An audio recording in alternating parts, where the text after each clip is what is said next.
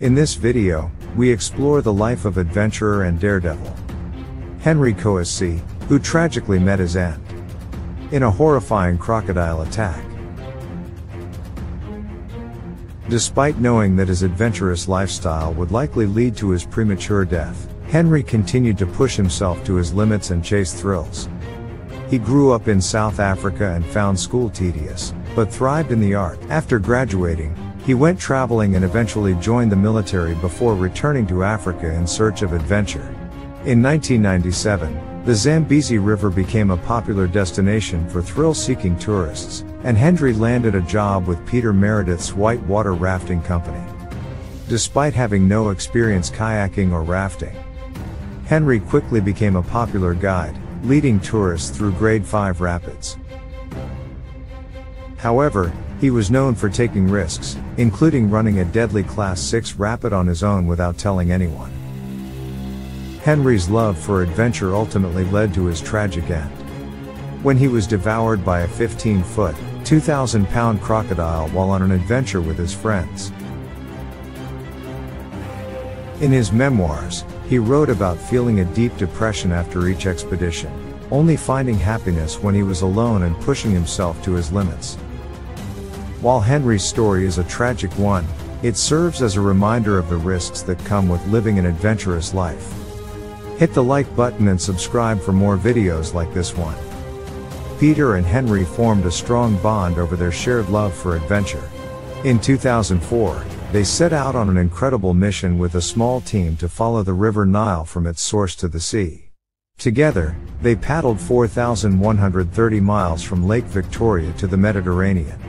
This journey was a precursor to Henry's solo paddle of the Congo River a few years later.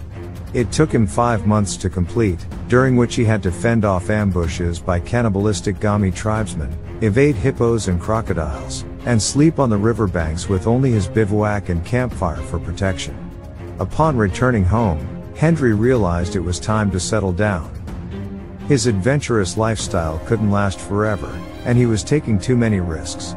He had met someone special and realized there was more to life than just adrenaline-fueled expeditions.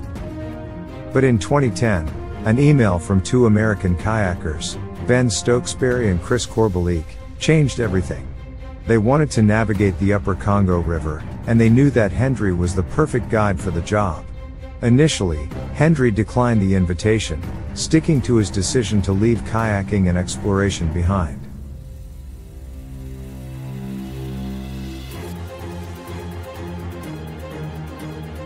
But after months of helping Ben and Chris plan their trip, Henry felt that familiar restlessness returned. He succumbed to the promise of an epic adventure and joined them on the 2-month trip through the Congo's tributaries. They began along the Rusizi River at the end of October 2010, planning to be home by Christmas. As they journeyed along the river, the trio spoke with locals who lived on the riverbanks, learning about the challenges they faced. One community mentioned a major crocodile problem. In the past 20 years, 125 people had been taken by a single, massive crocodile. Henry and the others made a mental note of this comment. What they didn't know was that the years of battles in the region between neighboring communities had resulted in millions of deaths, most of which were people being dumped in the rivers and eaten by crocodiles. As a result, these reptilian beasts had grown to enormous sizes and developed a taste for human blood. On December 7, 2010, the trio had been paddling for some time when they came to a sharp bend in the river. Although Ben and Chris were professional paddlers and well known in the world of extreme sports, Henry had to teach them how to kayak in the African wilderness. He showed them how to create noise by tapping their kayaks regularly, how to stay away from eddies where hippos might attack, and how to keep clear of sunbathing crocodiles on the riverbanks. On the day of the attack, the three kayakers had a peaceful paddle down the river.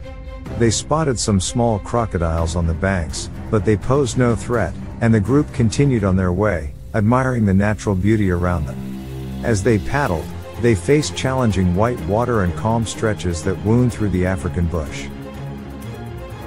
They stayed close together, concentrating on their paddling and scanning the waterways for danger.